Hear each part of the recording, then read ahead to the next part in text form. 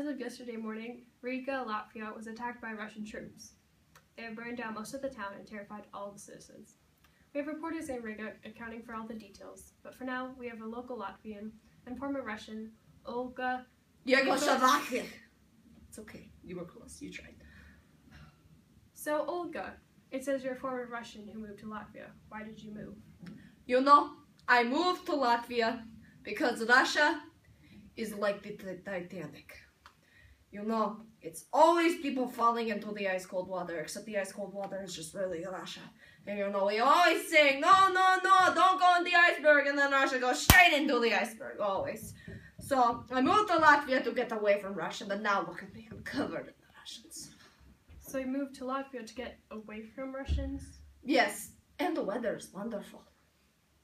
So, what were your thoughts on the attack that happened yesterday? What was your reaction?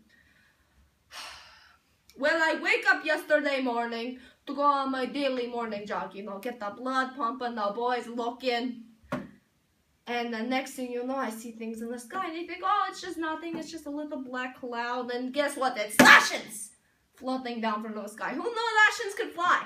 I mean, I guess you have, you know, if you can get soldiers to fly, it's a balancing act. You know, soldiers fly, economy falls, I don't know, something like that.